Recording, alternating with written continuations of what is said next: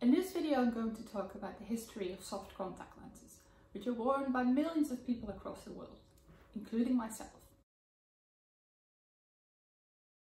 Otto Wichterle was the Czech chemist who was the first to develop soft contact lenses.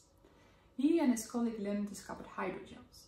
So these are polymer materials that can be used within the body. And even though he developed these soft contact lenses, in every single picture you will see him with his favourite pair of glasses. We all know that water affects our vision, so it is said that the first idea of contact lenses came from Da Vinci's in the 1500s.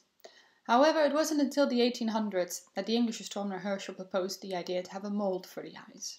The first glass contact lenses then came in the market in the 1880s, but as you can imagine, these were quite heavy and very uncomfortable. The first polymer contact lenses were made out of polymethyl methacrylate, which made them a lot lighter, but unfortunately doesn't allow oxygen to pass through. So when Wichterle proposed the idea of having a hydrogel in the 1960s, this was meant a revolution in the field. A hydrogel is a 3D network of hydrophilic, so water-loving polymers. And what's so special about these polymers? So they can absorb a lot of water while maintaining their physical and chemical properties. And that makes a very flexible material, which is very similar to natural tissue. The best known example of a hydrogel? Well, think of something where a gram of the material can absorb up to 30 grams of urine. So yes, you're right, nappies are by far the most common hydrogels that you probably know. But hydrogels are also used in tissue engineering and wound healing and for many other applications.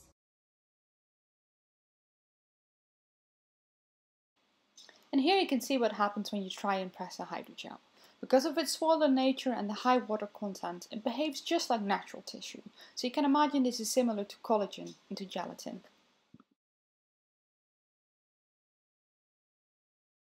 The story was that Lim was working on various polymers and he had to do like a long procedure in order to work up these polymers. And it happened to be that one day he was in a rush to go to the train station. So what he did, he poured in some water, he rushed to go to the train and he was going to finish the reaction tomorrow. Now what he found out by the time he came back in the morning, these materials had actually swollen quite a lot in water. So that's why he observed that these polymers were very good at swelling in water. Wichterle filed for more than 180 patents, showing the applied nature of his work. And if you think about how he made the first soft contact lenses, it can't have been any more simpler than that. So his kitchen table experiment literally involved a set of toys, mercury toys, and combining that with a dynamo.